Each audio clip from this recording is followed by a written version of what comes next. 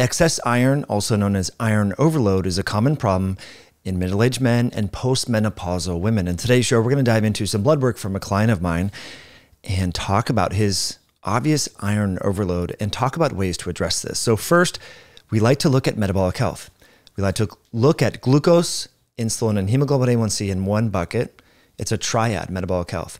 We look at, in the other bucket, triglycerides, and then over here we look at liver enzymes. So we want to see how the liver is being impacted by the excessive amounts of glucose, insulin, and the average increased levels of glucose that we characterize as the hemoglobin A1C and fructosamine. We want to look at the liver first. I love to look at liver health, especially in the context of iron overload, because if someone has iron overload, their liver enzymes can increase, which is exactly what we're seeing here. Remember, your liver produces, well, the way that we assess through standard Chem24 and CBC and differential blood work, the way that we triangulate to assess the function of the liver and the overall health of the liver is through 3 liver function tests known as AST, ALT, and GGT.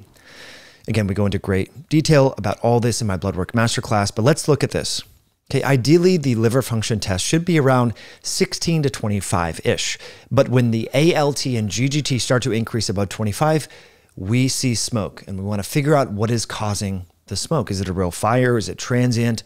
Is it Epstein-Barr, cytomegalovirus? Is it alcoholism? Is it fatty liver? Is it iron overload? We don't really know until we do more digging. In this case, we see the ALT is 51 international units per liter. Remember, ideal ranges between 15 and 26 international units per liter. So it's significantly higher. Now, ALT can also be released from the heart in the context of cardiac stress. Now, thankfully, this individual's GGT is quite low. If this was also 51 units, international units per liter, we might be more suspicious. Now, the highest that I have seen this in a client that was abusing anabolic steroids and another client that was a full-blown type 2 diabetic that was unmanaged, I've seen these in the 300s. So they can get excessively high. Now, some people just have genetically higher liver enzymes, but we see right below that the elevated ferritin. So this individual's ferritin levels are 429 nanograms per ml.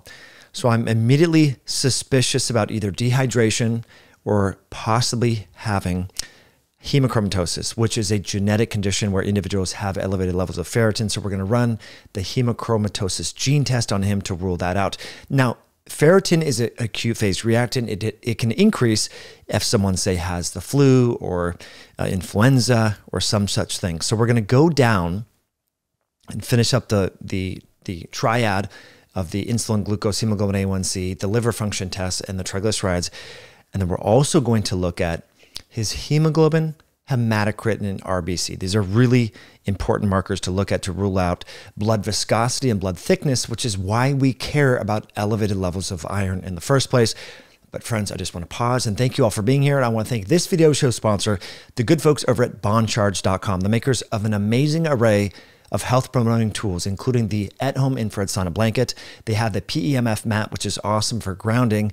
And my personal favorite, their blue light blocking glasses, which are awesome. They come in a wide array of different frames that look good. There's different tints if you want the full-blown orange tint or the yellow tint or the white clear tint that I use when I'm out in public. If I'm traveling at night, for example, or doing a lot of computer work, this can help reduce eye strain so you can focus better and you're not taxing your eyes, which is really important. But they're also good to wear at night because you want to minimize the exposure to artificial light at night because that can compromise your body's sleep-wake cycles, reduce melatonin, reduce growth hormone, and there's a whole downstream litany of side effects that are associated with that. So you can save on these amazing blue light filtering glasses by going to bondcharge.com/HIH, and you can use the coupon code HIH at checkout to save. Again, BondCharge is an amazing company. They have so many great health promoting tools. So definitely check out the offerings that they have and save on those amazing glasses. Now, getting back to the iron overload, I can't stress this enough for middle-aged men and post-menopausal women. This is something that we should really consider. And when we go down into the Chem24, we look at the RBC, the hemoglobin, hematocrit. These are all elevated, as you can see here. The hematocrit is 54.2%. So this individual has increased blood viscosity, which is problematic. We hear so much about LDL cholesterol, how LDL cholesterol becomes modified or oxidized and can increase the probability of forming atherosclerotic plaque. Well, it turns out that increased blood thickness creates shear stress that too can exacerbate the formation of atherosclerotic plaque, leading to a stroke, an aneurysm, or possibly even a heart attack. So this individual is a good candidate for both healthy hydration. So we're thinking electrolytes, we're thinking creatine, filtered water. Sauna therapy would be beneficial, walking after meals. If one is sitting for prolonged periods of time, getting up and moving and walking, especially on airplanes at altitude. And yeah, we see that the hemoglobin is also pretty elevated at 18.2 grams per deciliter. So blood donation is something that I'm thinking about here after ruling out hydration problems. Okay, so because his ferritin, along with the RBC, hemoglobin, and hematocrit are pretty high, I'm going to recommend this individual get tested for the genetic condition known as hemochromatosis. And so we'll follow up with that. But let's go back to the traditional metabolic parameters that I mentioned here. We want to look at the glucose and insulin along with hemoglobin A1C. So his glucose fasting is 89 milligrams per deciliter, nothing out of the ordinary there. Hemoglobin A1C is 5.3%, so everything looks really good there. Insulin was run and it was only 3.1, which is great. So we would suspect that his triglycerides will be quite low. Now let's confirm that. His triglyceride levels were, as I mentioned, quite low, 39 milligrams per deciliter. So this is a very interesting phenomenon where this individual has really high levels of iron, high levels of hemoglobin, and hematocrit are quite high. And it seems that that's putting some stress on his liver because the ALT was 51 international units per liter. But the other markers of poor metabolic health are not high. So we suggest some sort of hepatic stress. So I'm going to recommend to this individual, in addition to hydration, electrolytes, creatine to help with hydration. We know that creatine can help tug water into your cells. We know electrolytes help increase the absorption of creatine. So those two work synergistically hand in hand, which is great.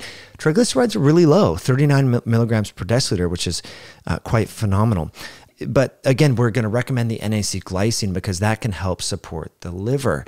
A lot of people think about milk thistle and the liver, but you need to recognize that even in mainstream medical settings where individuals overdose with acetaminophen or Tylenol, N-acetylcysteine is administered to those individuals to help with the hepatic stress of that. So oral NAC glycine, we're going to recommend 1.5 grams up to 3 grams per day in the evening time. Now, we also know that his metabolic health is actually quite good because if we go down to the VLDL, we see his VLDL is quite low. It's at 2 milligrams per deciliter. That's really low. Sometimes I've seen this as high as 50. His C-reactive protein, quite low, 37 milligrams per liter, which is good. Everything regarding thyroid looks good. Vitamin D levels look great at 49.1 nanograms per ml, which is fantastic. Now, his fibrinogen activity is a little bit higher than I like to see at 248 milligrams per deciliter. Nothing alarming there. But what is alarming is his relatively high ApoB to A1 ratio. Again, we like to see this around 0.5. His is 0.9, suggesting that his ApoB is pretty high, but the ApoA1 is not high.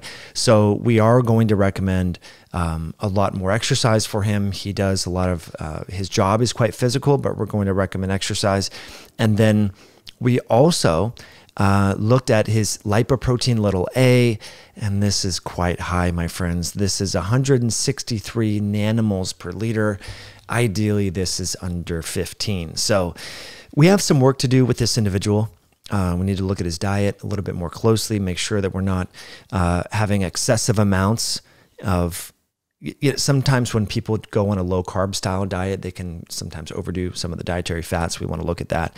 But the LP(a) being high in isolation wouldn't be a big deal, but his iron, ferritin, hemoglobin, hematocrit are all excessively high. So the combination of a high LDL and high lipoprotein(a) in the environment or the milieu of increased blood viscosity is something that I actually do get concerned about, and people might argue with that. But I think that we should be aggressively looking at ways to lower his ferritin, hemoglobin, hematocrit with hydration, as well as blood donation. So donating blood 2 times a year for this person is going to be something that I'm going to recommend. But pretty much everything else looks pretty good as we look through here. So in conclusion, iron overload or increased ferritin, hemoglobin, hematocrit can create shear stress within the cardiovascular system, and that can be problematic. And so a poor man's way of ameliorating this would be blood donation, and also supporting hydration and exercise, and then supporting the liver. Obviously, because the liver function tests, the ALT is quite high, that could be supported with N-acetylcysteine and glycine. So what are your thoughts, my friends? If you enjoyed this content, please hit that like button. If you want to learn more about blood work analysis and how to optimize your health, you can check out the blood work masterclass. And if you're on computers and LED emitting devices in the evening time, definitely check out Bond Charge's amazing blue light filtering glasses are fantastic. I use them all the time. We'll catch you on the next video. Thanks for tuning in.